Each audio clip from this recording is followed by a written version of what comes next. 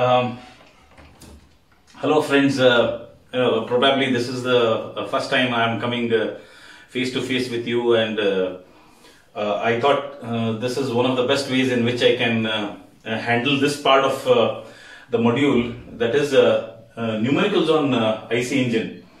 There may be small difficulties here and there, which you may face, but I'm sure. One is, of course, you can directly message me and ask for the doubts and get them clarified. And the second thing is you can wait till the college starts, and in case there are any doubts, what we'll do is we will discuss, maybe if necessary, the problems once again.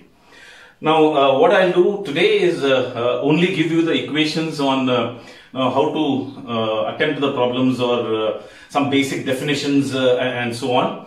And I'll be sharing one Word file which contains about 9 problems, and all these 9 problems are from the question papers only. Okay, so previous question papers I have picked, and there are about 9 problems, and some of them are maybe similar. So whatever is there, we will try to cover the entire thing and see how well equipped we will be in order to solve the numericals. Okay, to begin with, the first thing what you all need to understand is all IC engines, when we talk about internal combustion engines, they are defined with two very important things. One is called as the indicated power.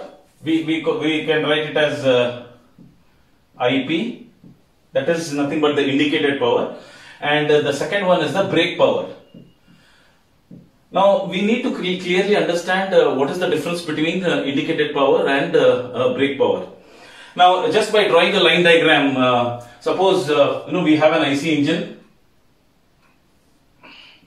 and most of you know what are the different parts of an IC engine and so on.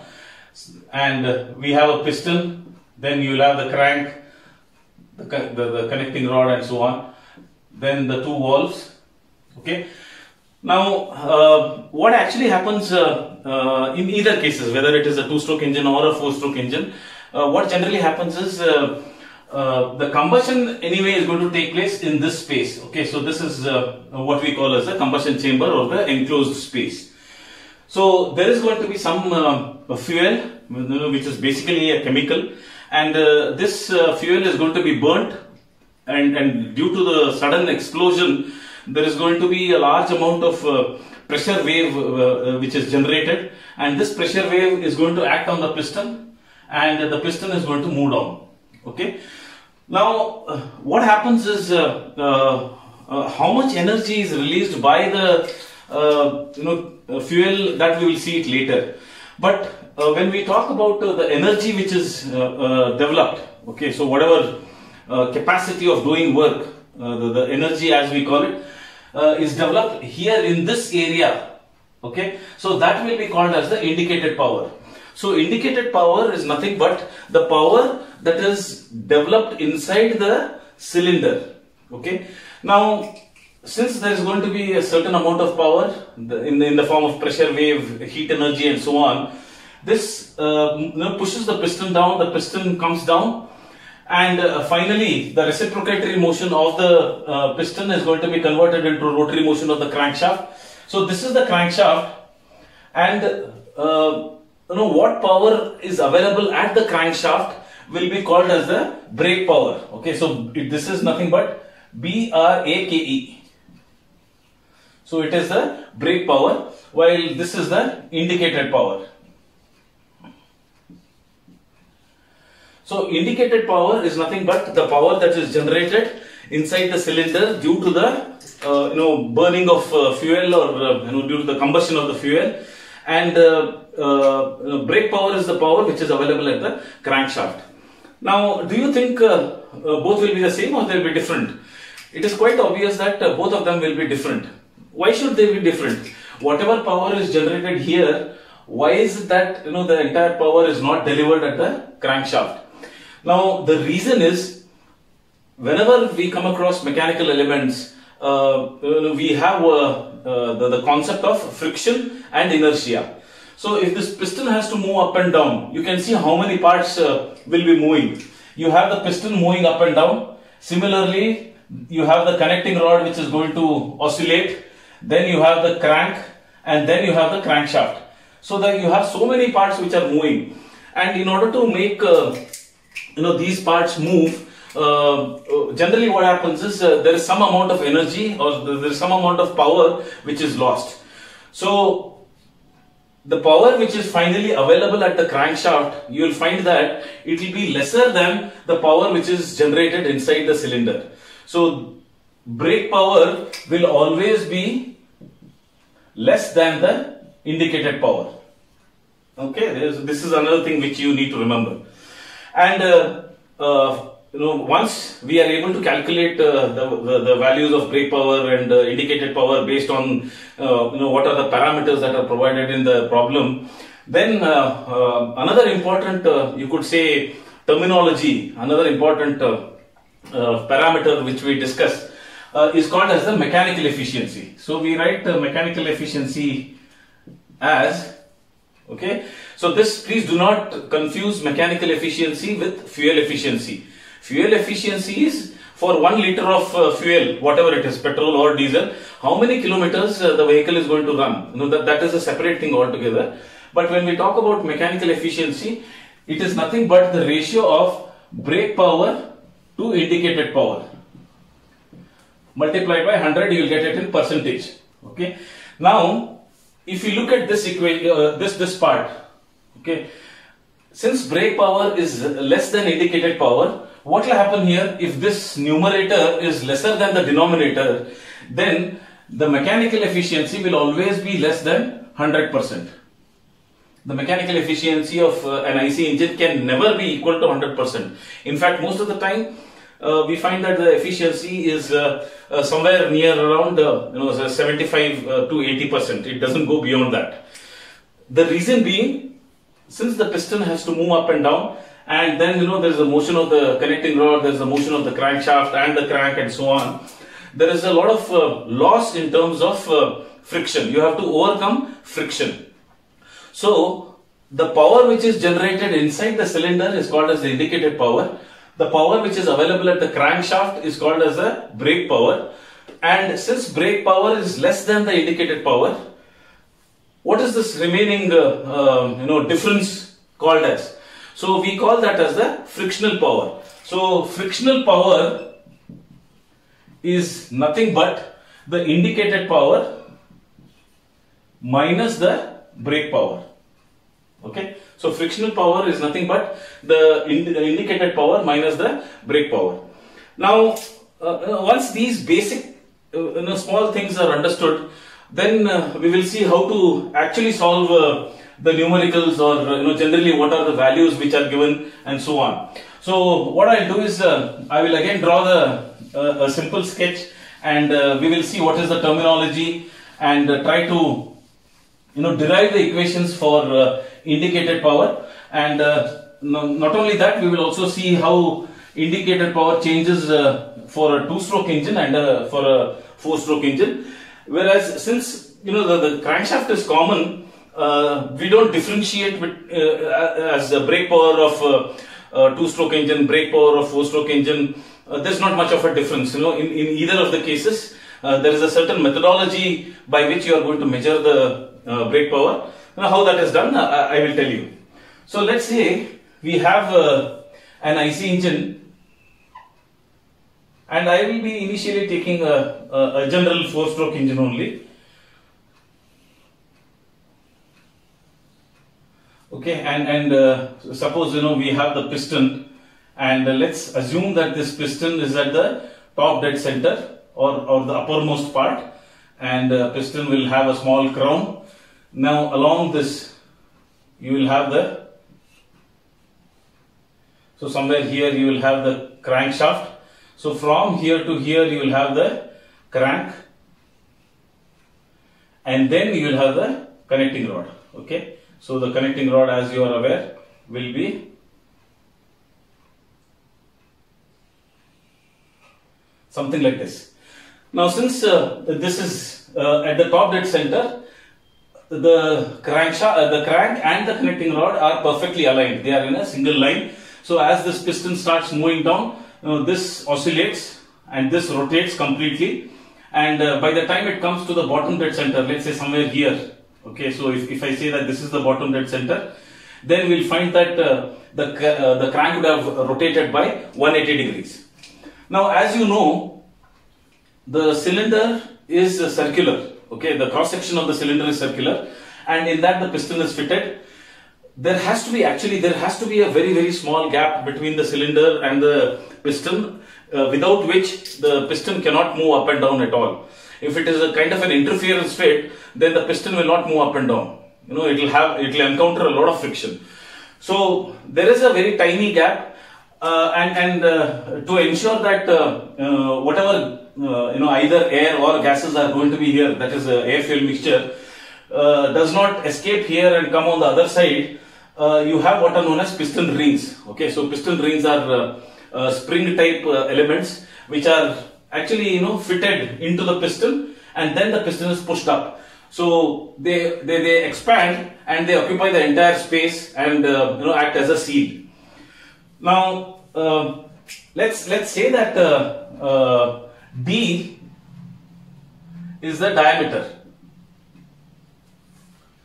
and for all practical purposes, let's assume that diameter of the piston and diameter of the cylinder are the same. Even though there is going to be a very minute difference, we will assume that both of them are the same. So let D be the diameter of either cylinder or piston. Both are the same. In some books, what is done is, this diameter is also called as the bore diameter, B-O-R-E, bore diameter. Okay. Then let's say that L will be the stroke length. Okay, I think by now you know what is a stroke, because we have studied a 2-stroke engine and a 4-stroke engine. L be the stroke length.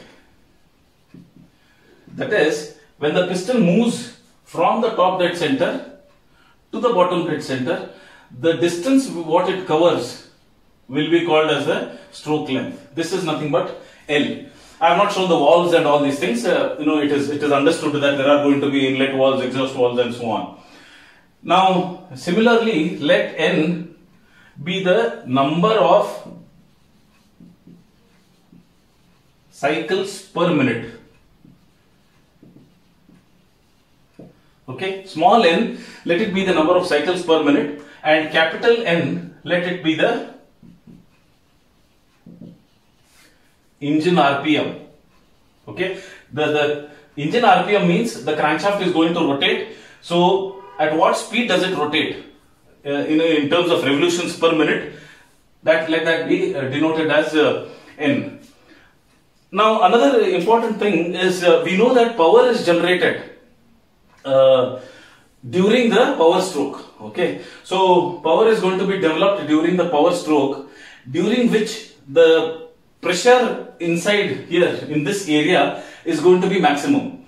Now what happens is, as the piston starts moving down, we know that the pressure reduces, and as it comes down, the pressure will be minimum, then it goes up again, and so on. All these things keep happening, which means over one cycle there is going to be a variation in the pressure. Okay, and we take the average value of the pressure, and that is denoted as PM, which is nothing but the mean effective pressure. Okay, so we write it as mean effective pressure. Okay, so what we'll do is, we'll also give units, that is diameter D, let us say that it is going to be in meters. Then stroke length is also in meters.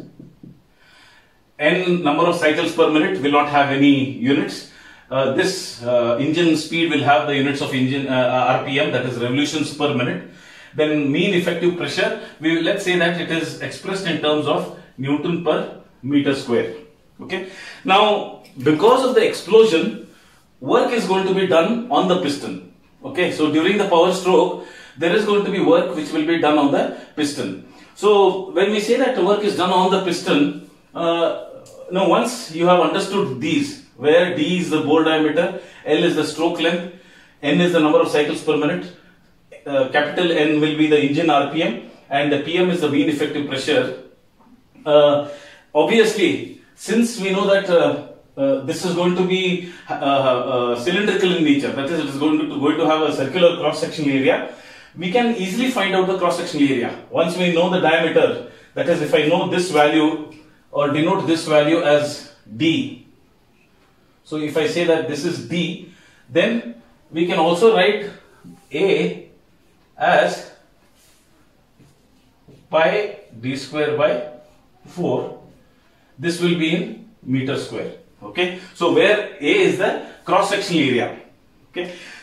Once we are familiar with these things, then normally what happens is in most of the numericals, the bore diameter is given, the stroke length is given, most of the parameters are given, using which we are required to find out what is the indicated power.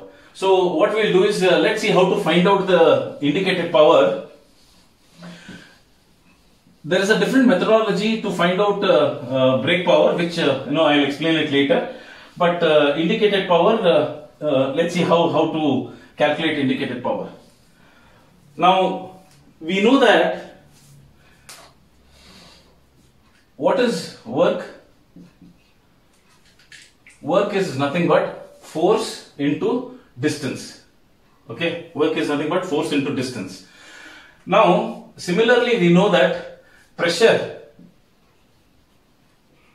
is force per unit area.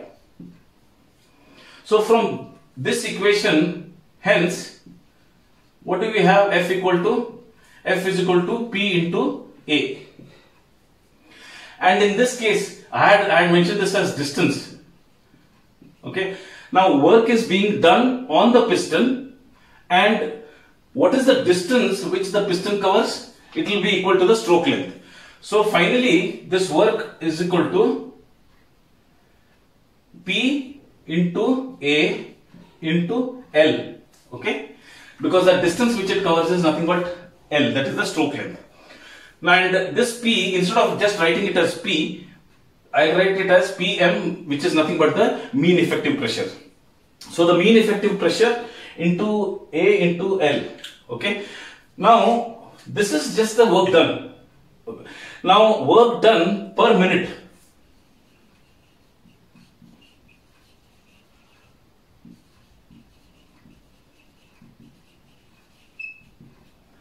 Okay, so this work done per minute will be equal to this W into number of cycles per minute.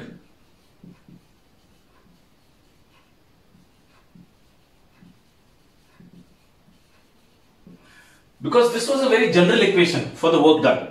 Now, if I want to find out what is the work done per minute, then work done per minute will be equal to this W into number of cycles per minute. So this is nothing but W into small n. Okay. Now, for a 4-stroke engine, okay. So what I'll do is I'll just take the example of a 4-stroke engine.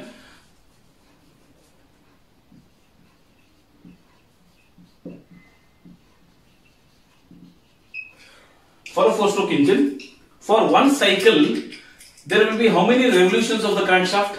There will be 2 revolutions of the crankshaft in case of a 4-stroke engine. So what actually happens here is, for a 4-stroke engine, small n is equal to capital N by 2. Okay, capital N by 2 is the number of revolutions of the crankshaft, and the number of revolutions divided by 2 will give you the number of cycles per minute, because you know that for every 2 revolutions of the crankshaft there is going to be 1 cycle. So small n is equal to capital N by 2. So now what we do is we use this value again in the same equation.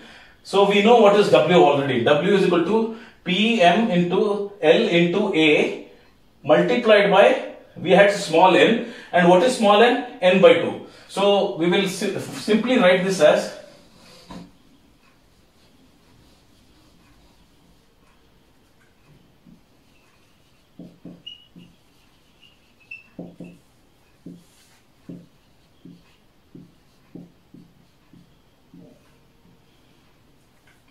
Okay. Now let's see what are the units. This work done, since it is for a cycle, we call this itself as nothing but the indicated power. So indicated power will be written in this form finally. But before that, what we'll do is we will see the units. What were the units of PM? That is mean effective pressure. Mean effective pressure was in Newton per meter square multiplied by L is in meter multiplied by A is in meter square, and this is per minute. Okay, revolutions anyway we don't write, so it is per minute. So finally what happens to the units? This gets cancelled, so it is Newton meter per minute. Okay. Now instead of keeping it as Newton meter per minute, what I do is I will divide it by 60. So when I divide it by 60, what happens is I'll get the units as Newton meter per second. Okay. So I'll write this as PM LAN divided by 60 into 2. Why did I divide it by 60? I want to convert RPM into RPS. Okay. So to convert revolutions per minute into revolutions per second, I have divided by 60. Where did this n by 2 come from? N by 2 is nothing but the number of cycles per minute. That is, it is equal to small n. And this we already know. That is F into L. Okay, or the distance. Force into distance is nothing but the work done. So work done per cycle and so on. So we have arrived at this equation. Now what will be the units? Since I have divided by 60, the units will be Newton meter per second. And what is 1 Newton meter per second? 1 Newton meter per second is nothing but 1 watt. Okay. So this is nothing but the indicated power. That is the power which is generated on this side of the cylinder, which is given by PM LAN divided by 60 into 2 watts. Now the same equation, if I write it as PM LAN divided by 60 into 2 into 1000, then now what will be the units? Here the units was watt. Since I have again divided by 1000, I will get the units as kilowatt. Okay, so the indicated power is PM LAN divided by 60 into 2 into 1000 kilowatt. This is for a 4-stroke engine. This equation what we have derived is it holds good for a 4-stroke engine. Now obviously what will happen for a 2-stroke engine? We know that power is developed for every revolution of the crankshaft. So for a 2-stroke engine, we know that N will be equal to capital N. Okay, number of cycles per minute will be equal to the revolution of the crankshaft or the speed of the crankshaft in RPM. So N is equal to capital N. So it is no longer small n is equal to capital N by 2. So what happens in this equation finally? For a 2-stroke engine, so indicated power for a 2-stroke engine will be PM, everything else remains the same, LAN divided by 60 into 1000. That 2 vanishes because N is equal to capital N. For a 4-stroke engine, small n was equal to capital N by 2. So we had that 2 here coming in the denominator. Now what has happened? Because it is a 2-stroke engine, we will have, it is only 60 into 2. Now it's very interesting, you compare these 2 equations. If you compare these 2 equations, let's say this value, whatever value we have, is about 50 kilowatt for a 4-stroke engine. Now what will happen for the same size of the engine, for the same specifications, everything remaining the same? What will happen for a 2-stroke engine? The same power will now be equal to 100 kilowatt because this 2 has gone now. Okay, so 100 divided by 2 will give me this equation. But now there is no 2 here, so it will be twice. That is why we say, when we compare a 2-stroke engine and a 4-stroke engine, we say that theoretically a 2-stroke engine develops twice the power as that of a 4-stroke engine. So these are the two important equations. One is this for a 4-stroke engine, which you need to remember, and the other one for a 2-stroke engine, this. Now we arrived at this equation, these equations, because we had taken the units of mean effective pressure as Newton per meter square. Okay, but this can be expressed in many forms. So in some cases, what happens is the value of mean effective pressure, instead of being expressed in Newton per meter square, it is expressed in bar. So wherever mean effective pressure is expressed in bar, there will be a small modification to these two equations. So what I will do is I will write it here.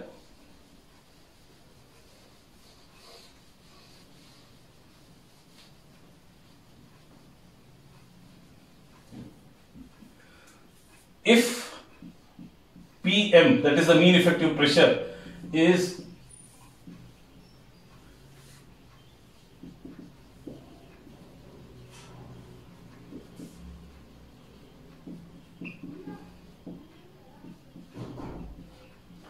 then indicated power for a 4-stroke engine, see what will happen to the equation. The equation becomes 100 PM LAN divided by 60 into 2. The units will remain as kilowatt. Okay, so now that 1000 has vanished and we have got 100 here, because we say that 1 bar is equal to 10 raised to 5 Newton per meter square. Okay, so 1 bar is 10 raised to 5 Newton per meter square. So if I convert it, if it is given in bar, if I convert it into Newton per meter square, I have to multiply it by 10 raised to 5. So I'll get a 10 raised to 5 here. We had 1000 here, that is 10 raised to 3.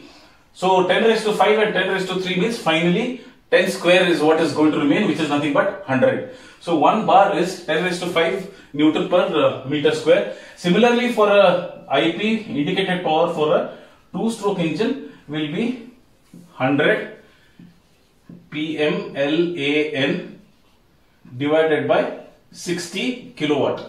That's it. Okay. Again, you will not write 2 here, because for a 2-stroke engine we know that small n is equal to capital N. So if mean effective pressure is expressed in Newton per meter square, this is the equation for the indicated power for a 4-stroke engine. This is the equation for the indicated power for a 2-stroke engine.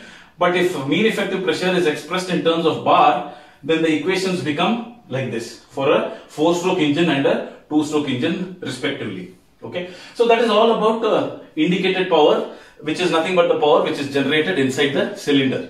Now we will see what is the meaning of brake power. Now generally what happens is, we are not interested in indicated power at all, and it is next to impossible to measure indicated power. We can only theoretically calculate indicated power. But when our students, when they come to 5th semester or 6th semester, they have something called as energy lab, where they work on IC engines. Again, indicated power they are going to calculate using the equations only. But brake power is very interesting. Brake power, they can actually measure some values and find out what is the brake power. So how is it done? I'll just show you the way it is calculated.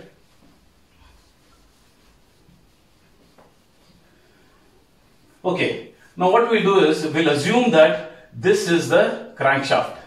Okay, this is finally going to come out of the engine, and this is the crankshaft. I want to measure how much power this crankshaft contains, which will give me the brake power. So the power available at the crankshaft is called as the brake power, and we need to have different ways and means of measuring it. So generally the easiest way in which it is done is, what they do is, to this they are going to mount a drum. Okay, there is going to be a drum which is called as the brake drum. It is called as a brake drum. Now around this brake drum there is some rope which is wound. You take a rope and wind it. One end you fix it. Okay, and before fixing, what you can do is you can also have maybe a spring balance here and then fix it. So you know what is a spring balance. It is going to show how much load is being applied. And at the other end of the rope, after you wind, obviously it will have two loose ends. One end you connect a spring balance and then fix it. The bottom end to that you fix what is called as a weight hanger. Okay, so there is going to be a hanger here on which you can place weights. Okay, so you can place different sized weights on this. Now, when I increase the weights, what is actually happening is, it is like tightening a noose. Okay, I'm tightening it. This anyway cannot be changed. There is a force in the upward direction. This is a force in the downward direction. That means I'm trying to brake the system. Okay, so you know what is braking? Deceleration, to slow down. So I'm trying to slow down this. So what we do is by applying different loads, we try to calculate what is the net load on the brake drum, find out what is the torque, and then we can calculate the brake power. So let's say the spring balance reading is S. Okay, and let's assume that it is in newtons. Similarly, the weight which is applied here, W, is also in newton. So what is the net weight which is acting? The net weight which is, or the net load which is acting on the brake drum is W minus S, newtons. Okay, now what is the torque? I have drawn the front view, let's say. The other view will be something like this. So this is the brake drum. Here you have put that hanger on which weights are placed, and here you have put the spring balance and you have fixed it, and around this circumference of the brake drum you have wound the rope, and this is the crankshaft on which the brake drum is mounted. So what is the torque now? Torque is again force into distance. The net load is nothing but W minus S and the distance. So this distance is nothing but, if I take it as R, small r, so this is going to give me the torque. So torque is equal to W minus S into R. Now, if the values of W and S, that is this load and this whatever it is showing, if these values are already in newtons, and if the value of R is in meters, if I take this as in meters, then the units will be Newton meter. The units will be Newton meter. But in case, sometimes these values are, instead of giving them in newtons, they are given in kgs. This is given in kg and this is given in kg. So how do you convert kg into Newton? You are going to multiply it by 9.81. So here, if the values are given in kg, then the same equation becomes 9.81 into this value. Okay, because W minus S, which is in kgs, you want to convert that into newtons because we are dealing with the SI units.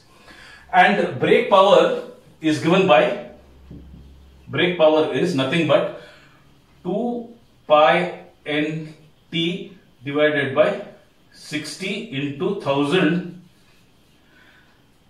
Again, let's see why did we divide it by 60? We divided it by 60 because the crankshaft speed, if you remember, N was nothing but the crankshaft speed which was in RPM. So to convert this into RPS, that is revolutions per second, we are dividing it by 60. And 1000 because we want to convert directly into kilowatt, the brake power into kilowatt. So what are the units now? Of course, the pi does not have any units. What is the unit of N? N is per second, because we have already divided by 60 revolutions per second. That revolutions is forgotten. So I write it as per second. What is the unit of T? T is nothing but Newton meter. Now if you see the unit here, Newton meter per second, this is exactly the same what we had in case of indicated power, Newton meter per second. And 1 Newton meter per second is 1 watt. And since I have already divided it by 1000, what I will get is the final units of brake power will be in terms of kilowatt again. Okay, so the brake power is always given by this equation. Now here, do not confuse between 2-stroke, 4-stroke and so on. Whatever may be the kind of engine, brake power calculation will remain the same. It is going to be 2 pi nt by 60 into 1000 kilowatt.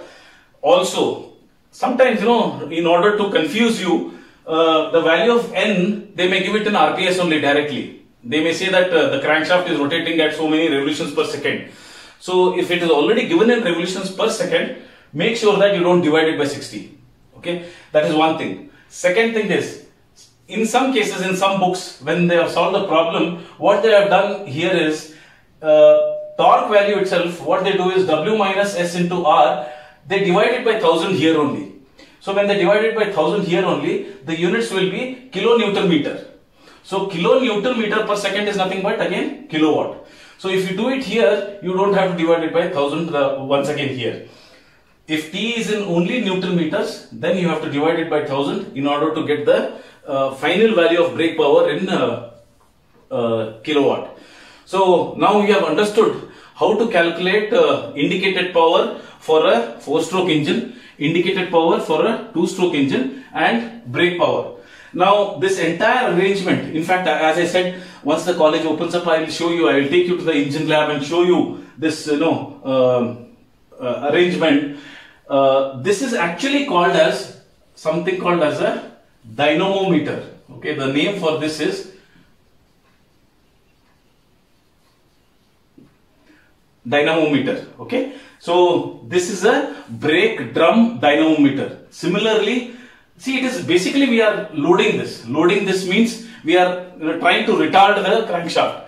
You can do it in many ways. You can have a Prony brake dynamometer. This is a simple wheel drum dynamometer. You can have electrical dynamometers also. Okay, there are dynamometers where you keep on switching on the bulbs.